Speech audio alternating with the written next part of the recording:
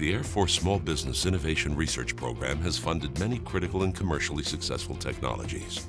This is the story of one of them. To be eligible to fly as a pilot in the U.S. Air Force, a candidate must have excellent eyesight.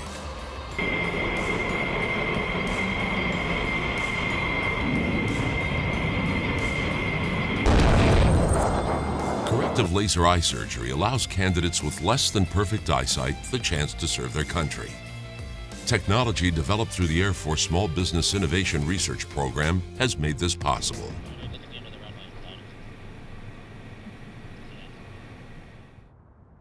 Hi. How are you? I'm good. Good.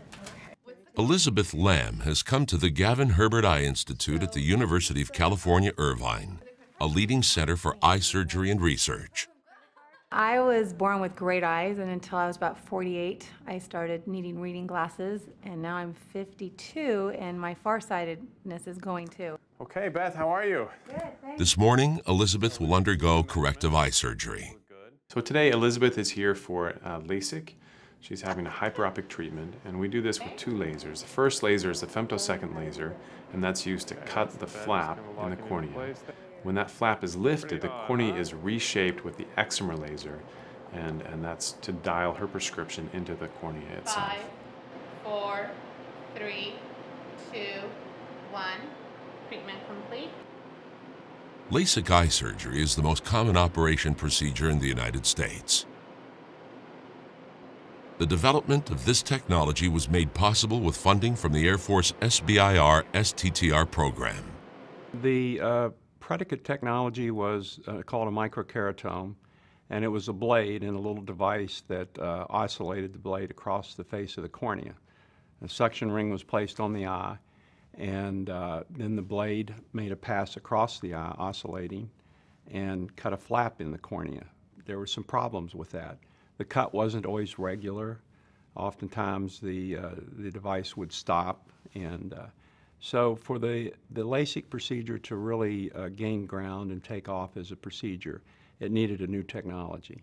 IntraLase, a startup out of the University of Michigan, had such a technology, a femtosecond laser, but they needed funding to refine and improve their technology.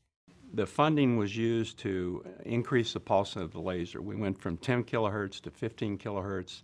What that means is that during the cut, the suction ring is only on the eye for about a minute, whereas when it was slower, it was on the eye for several minutes, which could cause a problem for the patient.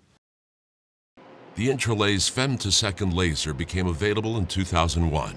In 2007, the Air Force, Navy, and NASA approved the surgery for flight training candidates.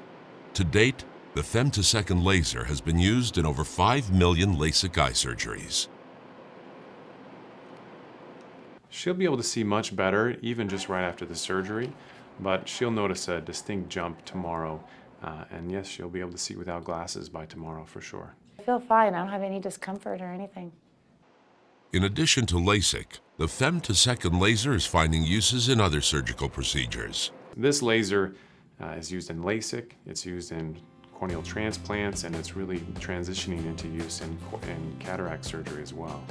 I think it's very fair to say that the femtosecond laser has been one of the most important developments in ophthalmology. The IntraLase technology, developed through the Air Force SBIR STTR program, has greatly improved the quality of life for millions of people.